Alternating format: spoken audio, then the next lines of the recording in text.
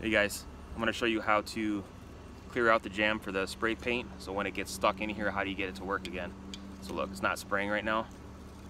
First things first, you want to check the cap here to make sure that this is clear of any debris. I usually use a toothpick. You can use like a thumbnail as well. And then you want to check the inside. A lot of times it gets, if it's sitting for a while and it's just been stuck in a tube or whatever, it'll just dry up and harden. So you want to clear this out as well. Use the same method. Clear it out if you can. See some of that's like old debris, whatever. If that still doesn't work, you want to make sure this is really clean because it's the easiest step to do. You can use hot water and let it sit, and then also try again. Maybe use an air compressor and try to blow out some of this. That'll help clear it out as well.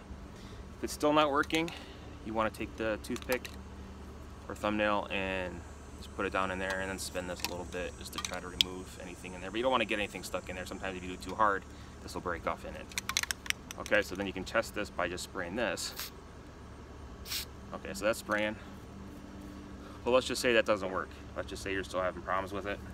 Because I know I'll still have problems with that. I've been having problems with this can for a couple days now.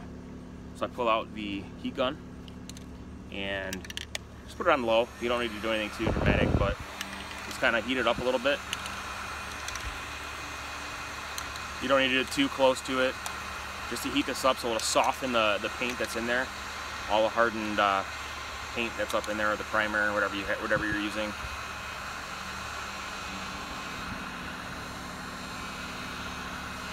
Like I said, you don't need to do this for too long. Just do it on low.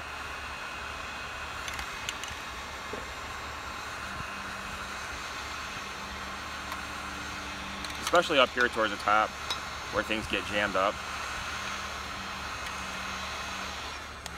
Speed it up a little bit.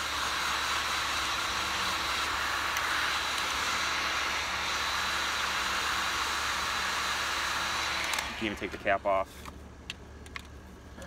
so you can get really down in there.